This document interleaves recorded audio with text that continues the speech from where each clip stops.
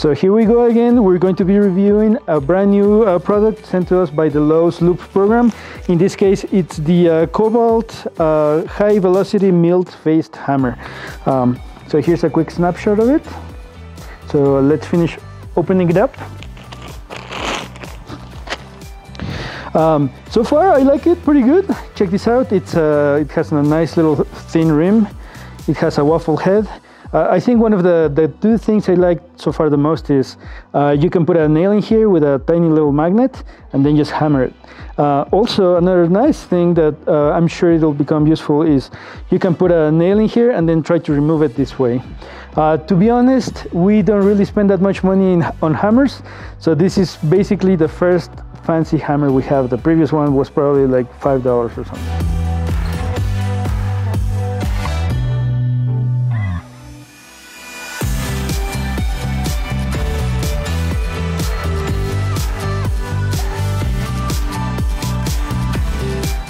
So overall, I really like the hammer.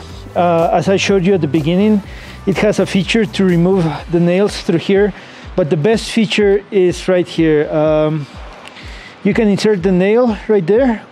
It has a tiny little magnet, you can see, and then I'll go and then I'll hammer it. And now if I want to remove it, I have this little thing over here. Well, that's a little bit high.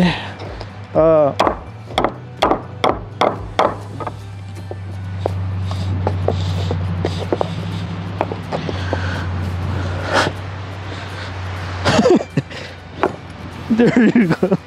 I removed the nail. So what I would say is, if you look at the angle of this, it's mostly designed for framing.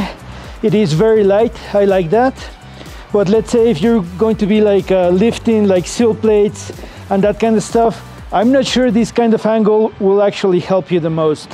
When lifting things, like removing things, if the curvature is a little bit higher, I think it's better. But overall, for walking around, nailing nails, I think it works great. So yeah, you guys check it out. I like it very much, but see you in the next one.